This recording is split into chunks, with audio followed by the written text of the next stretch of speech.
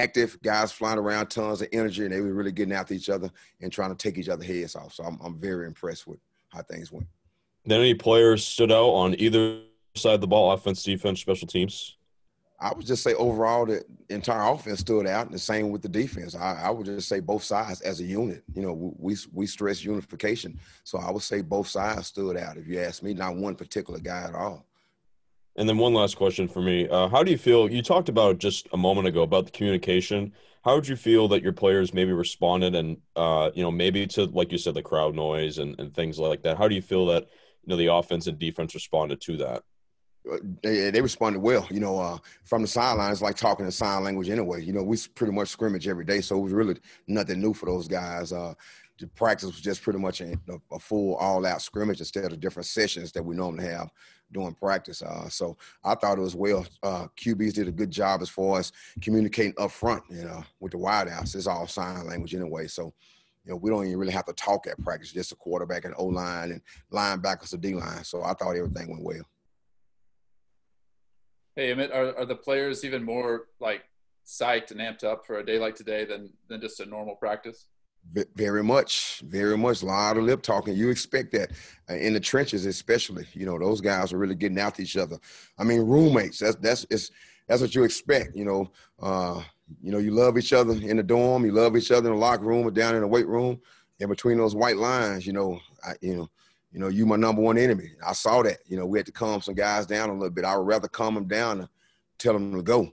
So I like where we're at right now. Even with those wideouts against those DBs, they kind of get active a little bit. And that's what we experience in the Big 12. So there's no need of sugarcoating it, so you might as well get yourself ready for it and know how you handle and carry yourself. So they all responded well.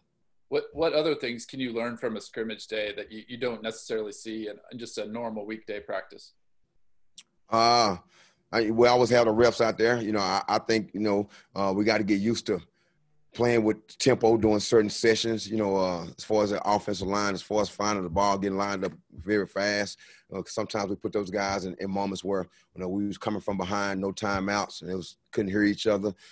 So we just got to that get better as we continue to roll throughout practice, with these last 6 or 7 days we have left for spring, but just clean small things up, don't want any self-inflicted wounds, what we talked about before today's scrimmage. So just clean small areas up as far as simple penalties, but I think everything else was fine. Last season, the defense, had a better year than the offense, really.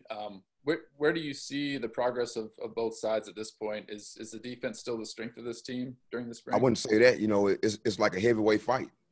They get us one day, then we get them. It's just back and forth. Back and forth. Even with this scrimmage, certain sessions of offense get them. Then we'll put them inside the plus 8 yard line going in.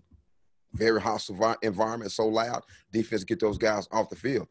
Next series, offense may punch it in and score. So that's really what you want to see. You stress team, you stress brotherhood.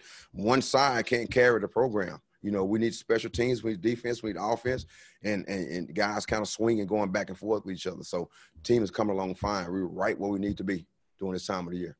And I also wanted to ask you about, Travis Goff obviously spoke to you guys and spoke to you about conducting a national search, and obviously you're a candidate and, that's official now. So I want to ask you about how you feel about your candidacy and what you feel like you might need to do to win the job, I guess.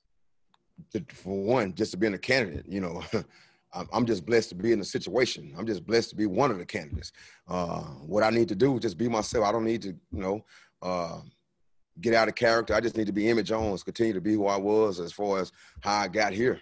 That won't change. I won't make up nothing. I just speak the truth, and I'm not worried about that at all. Just continue to control what I can control and just be myself, And does this spring kind of feel like an audition or a job interview just because of the timing of everything? I don't think about that. I just think about getting better every day at practice, getting better every day in the classroom with the players. I don't even really think about it. This is one day at a time. Same mindset with the rest of the coaches, same mindset with the players. Just one day at a time, to be honest with you. We don't even think about it. It's just one day at a time. Hey, Coach, how are you? Great. How you doing? I'm good. Hey, wanted to follow up just along those lines. Travis Goff said he wanted to come in and listen to you guys, listen to players, hear you guys out. Did you feel like that was something he did? And did you guys have a lot of talks kind of leading up to everything this last maybe week and a half? He did exactly what he said he's going to do. Which what we expected. So whatever he said he was going to do, he's doing it. And to be honest with you, we like him around. That's what we want with our top number one leader. We want our number one leader around supporting us. So, like I said, he's taking the best approach. I think that's the right way to handle that. Especially when you're trying to improve things, you want to be better. That's the best way you can handle it. So I applaud him for carrying himself the way he carried himself, and I applaud him for the way he's handling everything here with KU. And then I wanted to get you a few on the football field. Obviously, not having a spring last year, I'm sure every unit, every position would benefit from having a spring. Is there a position or two that you think has really benefited maybe most or can benefit most just from having that spring slate? And if so, which ones? To be honest with you, I probably say quarterbacks. I'm seeing tremendous amount of improvement with those guys. That goes to the coach, the board. That goes to Travis Partridge. That goes to what we did as a unit as far as with the system and with the scheme, making the reads pretty clean, making it very simple, very, very simple but difficult. So don't think it's that simple. They're doing a great job as far as executing their assignment. So I'll say the quarterbacks, it's totally like night and day if you ask me. They're doing a good job with the coaches and comprehending everything. But at the same time, then you can't be quarterback without the offensive line. So there's Coach Grimes. So it's really both sides of the ball, all areas. It's totally. We're not the same University of Kansas when it comes to the football program. We're not the same at all. It's both sides of the ball. And I hate to just point at one unit, but it's both sides of the ball. Yeah. And then I just wanted to ask, where do you think the biggest strides have been made, specifically since you've started the spring slate? Buy-in, brotherhood, comprehending everything that we're doing on the offensive side. Not thinking about the past, continue to stand focused on one day at a time approach. Our main mindset is just the mentality is just 1% better every day. That's one thing we stress every day. It's not made up. That's just what we talk about, as far as being better 1% each day.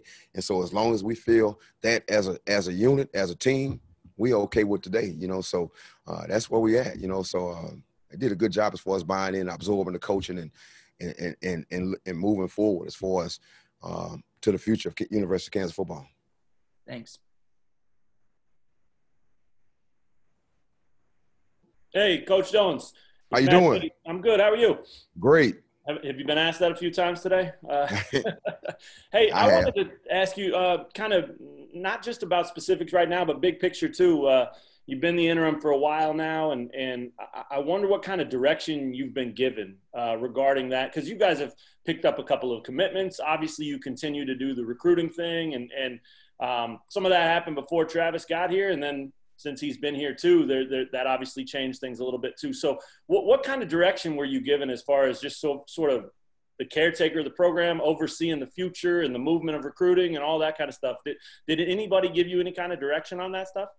The direction came from the program, myself being the interim head coach, unification, stay the course, continue to move forward on a day-to-day basis. We always deal with recruiting. We always deal with academics. We always deal with just normal operation. Matter of fact, amplify everything a little bit more, stay the course, continue to move forward. That's it right there. Yeah, and did you have any feedback on that from anybody, whether it was Travis when he got here or interim AD Kurt Watson or anybody like that? Did you have any of those conversations, or obviously you're doing what you need to do, but anything like that talked about? I don't seek feedback. I just listen to the product, which is the players.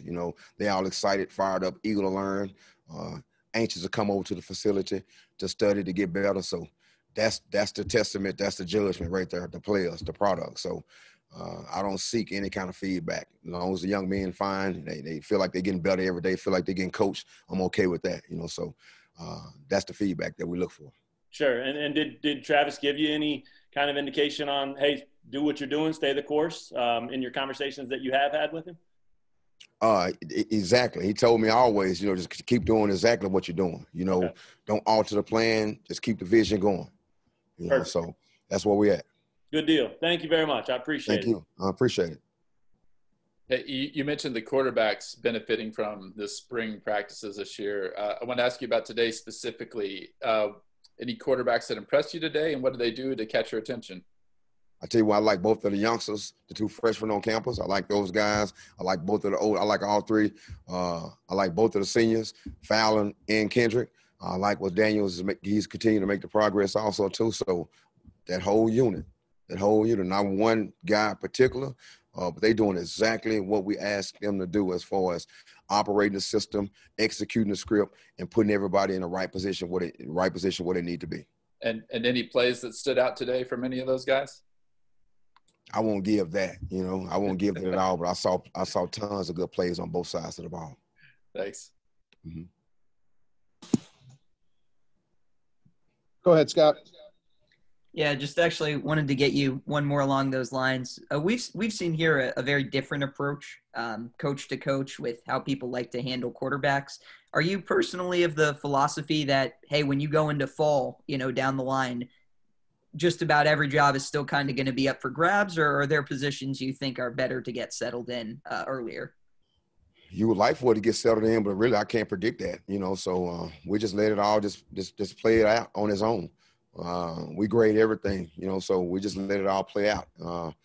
Those guys are swinging toe to toe. We feel comfortable with that room and where we're at right now. So we just let it all play out and see where it end up at the end of the day. Yeah. And then I was just curious, has Travis talked to you at all about if they did go with another coach, what his future plans for you would be, whether it would be some kind of a promotion, a role he would see you in, or just giving you his support or anything like that? I don't even seek those type of conversations with him. I'm so locked in on the program. That's the least thing I think about.